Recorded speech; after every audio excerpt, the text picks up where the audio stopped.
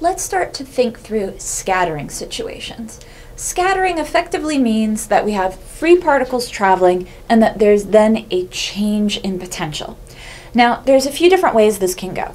One is that the potential drops, another is that the potential raises, another is that the potential raises higher than the energy of the particle.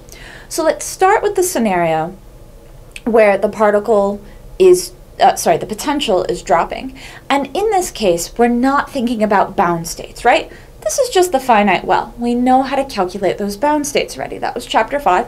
Now we're in chapter 6. So what we're thinking about is a particle that's coming in, for instance, here, that we have some energy.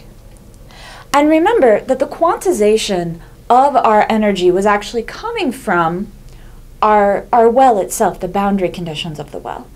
So there's actually a continuous spectrum of energies, or really momenta, of incoming particles, or there can be. There's not going to be a quantization condition here. So we have some energy that these particles are at. So now we have to kind of think through what's going on. So one thing, again, if we think about having these different states, we're often going to write them as plane waves as E, and we've done this so many times, I should know it by now, I, K, X. Now if, right, we can kind of say in general that K is going to be 2m, and then E minus V, and I'm going to put X to mean kind of wherever you are, over h bar squared.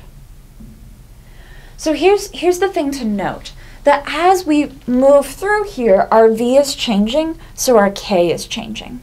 So in this region, we're going to have K1, which is where V is equal to 0, so you have 2me over h bar squared. So keep in mind that this 1 here isn't meaning like our first energy state, because there's not going to be a constraint. It's just in this region. And in fact, in this region, V is the same, so this is also going to be K1. Now, in this region here, we're going to have K2, and so we have 2m, but now notice this would be E minus V, and E is actually, V is negative, so this is now E plus V naught, meaning the energy over the ground is bigger than it was before, over h bar squared. Am I still on the screen? Oh, not quite. So what we need to do now is really think about what's going to happen. And this is where it's helpful to think about this kind of more as plane waves, right? These aren't standing waves. Think about this more as plane waves. We are talking about them in terms of energy and not necessarily momentum, eigenstates per se, but fundamentally think about them as plane waves. So I'm going to just draw kind of my boundaries here. The idea being that I have coming in to this region some wave. Let me switch colors. And we would say that this wave coming in is going to be A, so our normalization condition, E, I to the K1 X. And it is, we're going to say, okay, traveling to the right, we're thinking about that. Cool. Now again, I'm not including time variation, but we would have that time variation term as well, coming from whatever the energy is, and the energy is tied to this. But now it gets to this boundary, right? So it gets to this boundary, and at this boundary, something can be reflected and something can be transmitted. And there's actually an analogy in optics and electromagnetism. So you've possibly studied that, you possibly haven't. But one thing to think about, like the glass that I'm writing on right now, you know, there's light above me, it reflects off my face. That light then, from my face, some of it comes through the glass, passes through the glass to the camera. But I also see my reflection right now, because some of that light that gets to the glass reflects. And so anytime you have kind of a boundary, you can have some reflection and some transmission when it's a wave phenomena. And this is again common. You've possibly studied it in intro physics or in electromagnetism. If not, you can see it other places as well. So what that means is that some of this is going to be reflected. Now, the amplitude is going to be different, and we have to switch the sign to kind of correspond to the fact that it's kind of going in the other way now. But it's still K1 because it's still in this region. But now we have an amount that's transmitted. Cool. Now again, we give that a different coefficient. So you might initially say, hey, A equals C plus B. We're going to come back to that, not necessarily. So now we're in this region, so this has to be K2.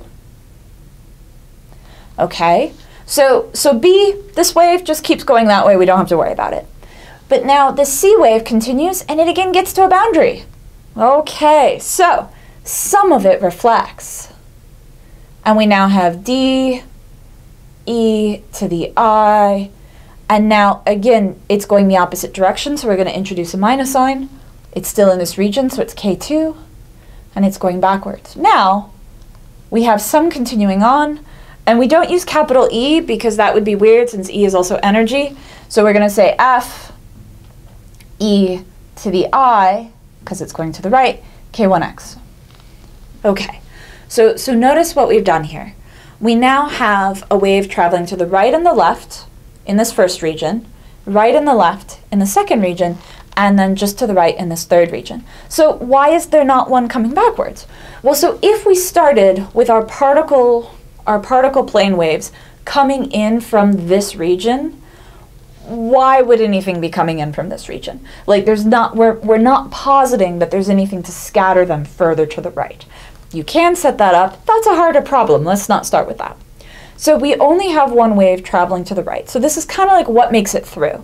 So when we talk about transmission, we're talking about what fraction of the wave makes it here. And one way to think about that is if this was here, if there was no well here, there would be no reflection, so all of it would be transmitted. Now, you might ask the question, well, wait. We didn't talk anymore about this D wave. When this D wave gets to this boundary, some of it's transmitted and some of it's reflected. You're right. And then that reflected wave gets to this boundary, and some of it's transmitted and some of it's reflected. And this sounds like a very, very challenging problem.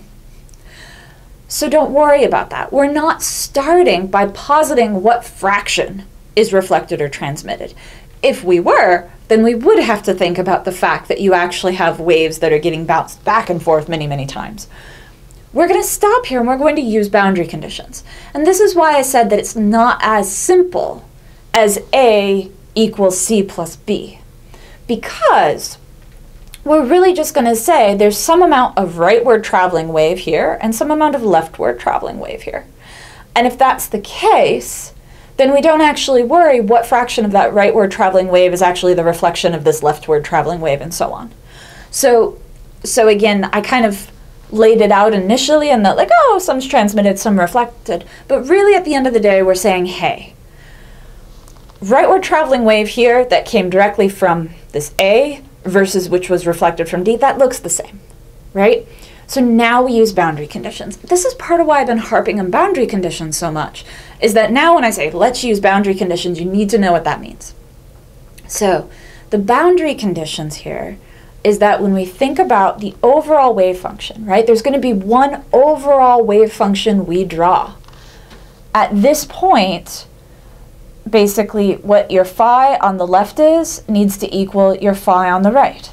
On this point, sorry, I said phi, but your psi on the left needs to equal your psi on the right.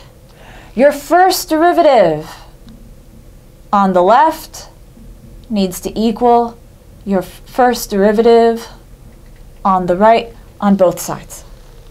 So again, this is this idea of boundary conditions that now, so it isn't just saying, okay, it's equal to 0 or whatever. We're using this idea. Now notice that we've already talked a little bit about the difficulty of normalizing plane waves, and so we're not worrying about what's happening in infinity. It's a plane wave, it keeps going. So we get to start setting up some things of what's happening here.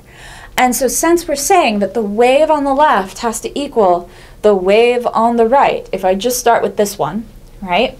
So what I'm going to say is, at x equals negative a, and notice that, where you position this, we could call this 0, we could call this L. Again, it's going to change a little bit the way you do the math, but it shouldn't change your answer in a quantitative way. So at here, we're going to say that psi of the left equals psi on the right. Well, so what do we have on the left? We have a e to the I k1x plus b e to the negative I k1x. And now notice, if these coefficients were the same, you could be like, oh yeah, sine and cosine, I know this.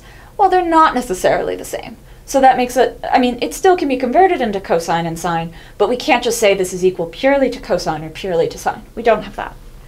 But that equals what's happening on the right, which is now c e to the I k2x plus d e to the I k2x, and I missed my minus sign here. And then obviously what we can do is take that x and convert that into a negative a, right? So that becomes negative a, negative a, negative a, negative a. And now remember that we've said that E is not actually going to be quantized. So E is just a parameter. What is the energy of this plane wave? And V is a parameter of the problem. So we now have one equation with 4 unknowns. That means you're going to need to set up some other equations.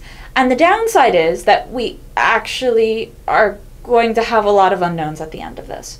So that's where we get to really talking about transmission and reflection probabilities. That is actually one way in which we kind of say, okay, I'm going to ignore my overall normalization.